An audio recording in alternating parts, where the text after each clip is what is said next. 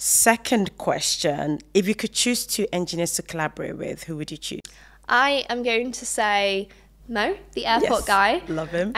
I found out about this podcast because of him. Yes, and he mentioned you when I asked him the same question as well.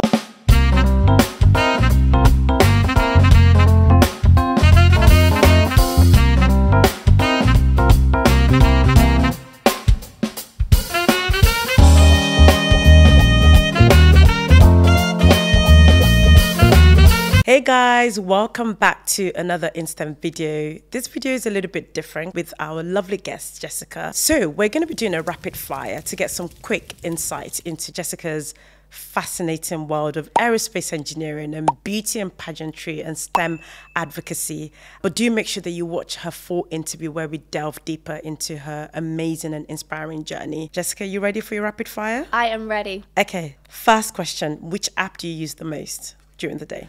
I would say it was mixed between Instagram and Strava. Okay. How millennial of me. I know.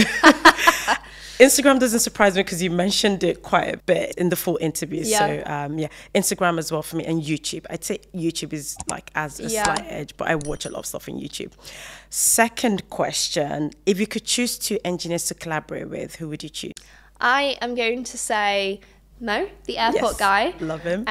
I found out about this podcast because of him. Yes, and he mentioned you when I asked him the same question as well. If you could choose two engineers to collaborate with, who would you choose? Jessica. She's Miss England, Miss Europe. Oh, right. I feel like that would be a cool Top Gear type. Miss England? Yeah. And an engineer? That's amazing. I'm yeah, gonna look she's an aerospace engineer. Oh, awesome. Excellent. I feel like that would be a cool Top Gear type thing. Yeah. He's just a great guy. I have met him before. Yeah. He's a great guy. He makes great content. We've studied the same subject, and yeah, he's just a really nice lad. So awesome. Yeah, definitely him. And then this person isn't an engineer. Right, They're a fine. physicist. Is that allowed? That's fine. It's still STEM. We love it. Okay. Yeah. So somebody else that I met, Mark, the science guy. So I actually met him when I was at the European Space Agency's headquarters. They invited myself, him, and some other creators out to watch the EarthCare satellite launch. And we just hit it off. We got along like a house on fire, but he's very passionate about educating the next generation in STEM. So you have that in common. I think that would be a really cool collaboration, all three of us. Oh, I love that. Oh, you've given me inspiration. Okay, we'll do something with that for sure. As an aerospace girly, window seat or aisle seat? Oh, window seat. Absolutely. Yeah, every day of the week. Yeah, I'd question people who would choose aisle seat for that answer, but fair enough. To them, best piece of advice you've ever received? So this is from a person at the moment who is training to become an astronaut. Right. His name is John McFall, and he said, go the extra mile. And his journey, you'll have to do some research on him, is so inspiring. He was in a motorcycle accident and became an amputee. He then reframed his mindset with that quote, go the extra mile, and he became a Paralympian, and he won a medal in the Paralympics. He then became a doctor, a surgeon, and is now training to become an astronaut. That is incredible. Go the I extra definitely mile. will be looking up his story. That sounds amazing. Literally. What a way to turn, things around and really just not be limited by the situation that you he is incredible, so inspiring, and it just goes to show like we're all dealt different hands of cards, and it's how you deal with that hand of cards which is going to shape your pathway. So that's amazing. And he's great. He's just such a great guy, and I wish him all the success. Yeah, go the extra sounds mile. like an amazing human. Wow. Right. When are you most productive? I am most productive when I don't have that much time left. I can so relate to you. Being completely honest with you. Yeah, I love that. If I know that I have 10 days to do something, in that last hour of the 10 days, I am so productive. Nothing can distract me. I am fully focused on the mission. But I'm very kind of relaxed otherwise. We're so similar in that respect because I need a bit of pressure as well. And I'm most productive the closer to the deadline. The expected turnaround date. That's awesome. Are you a beach holiday person or city break?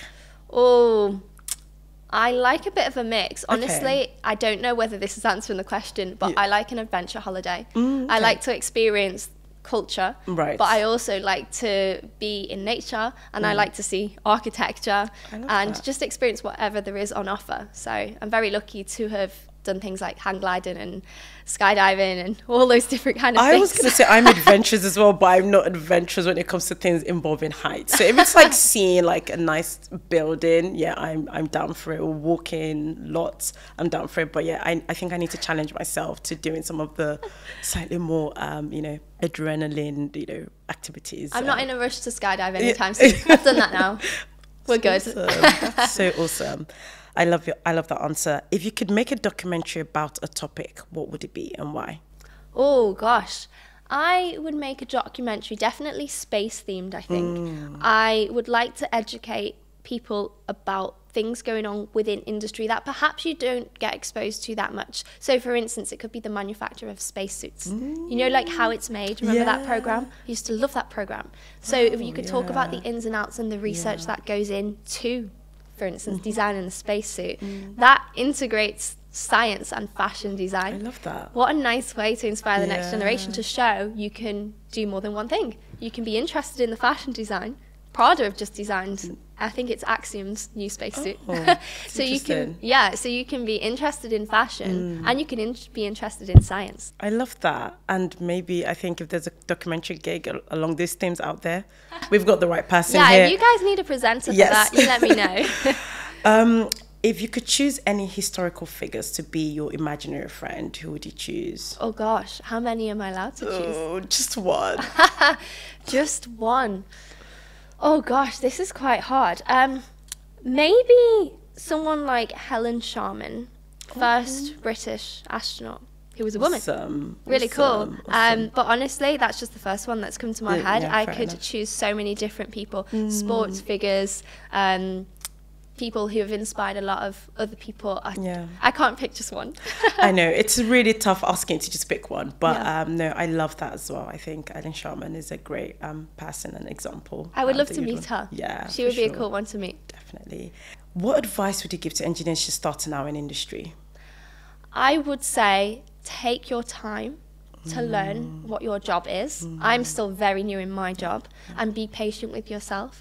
That's great advice. Definitely be patient with yourself and understand that we all learn things on different time scales. You might understand something and grasp something so much quicker than anybody else. For instance, in my industry, I might be slow at particular things, but I'm quite good with presenting. So typically they would hold us back from presenting about our topic for quite a little while until we're ready to be exposed, but they knew I had that background and that I was confident. So I was 2 months in when I was flown out to do my first international presentation on behalf of the company. So that was something I was good at. Other things I'm a bit slower at. And so I'm just kind to myself whilst I'm new, and I remind myself, okay, we have a different background to everybody here, and we are good at different things. Some people are really good at that thing. I'm good at the presenting. I will get better at that other thing. Just how it might have taken them a little bit longer to get good at the presenting.